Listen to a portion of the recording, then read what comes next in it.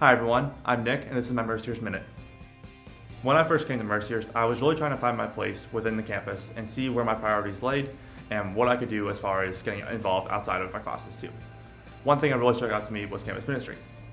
And in here I was given the opportunity to lead the group Catholic Devotions, where I was able to facilitate adoration and Lectio Divina and different prayer activities on campus through the Catholic faith,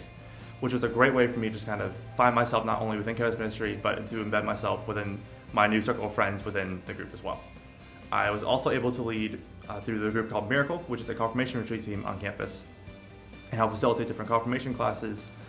into the area diocese and outside of it, as well as teach at St. Luke's grade school to facilitate confirmation classes. As well as all these